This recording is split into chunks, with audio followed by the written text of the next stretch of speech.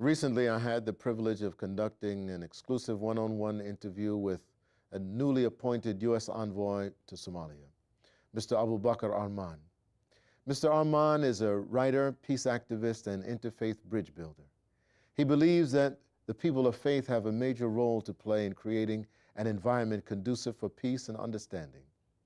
Here is part of our one-on-one conversation. Assalamu alaikum. Wa alaikum assalam wa rahmatullah. You know, there's a lot of news in the media, most of it negative about Somalia, but your appointment as envoy from Somalia to the United States is a great hope. Can you describe to us what's your mission, what's your role, what's the difference between an ambassador and an envoy? The ambassadors sustain relationships that exist, diplomatic relationships that exist. Envoys are task-oriented. In this case, it's an attempt to officially rekindle that diplomatic relationship between the two countries that kind of grew apart. Now you say grew apart. What happened to the relationship between the Somali government and the United States? Or should I say, what happened to the Somali government?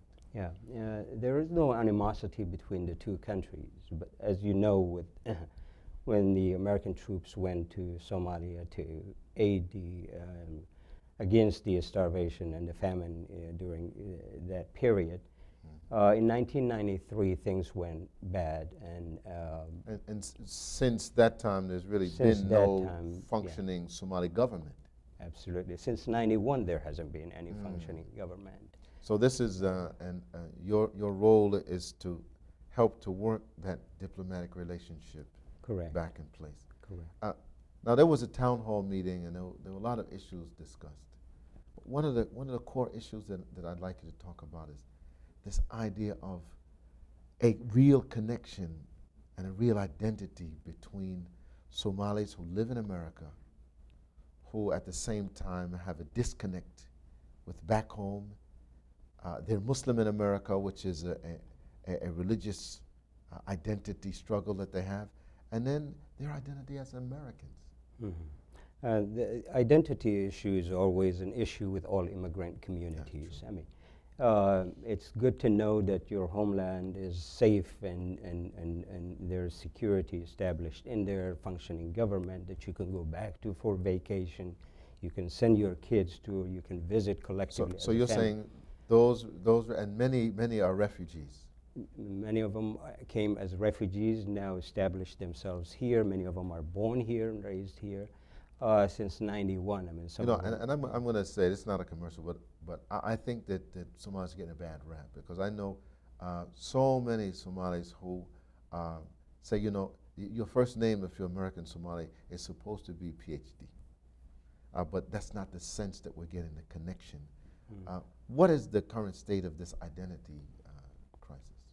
Yeah, naturally, media focuses on negative things because it sells. I mean, it's not media here. Of course, I mean some media, right? Not all some media. I think. Correction.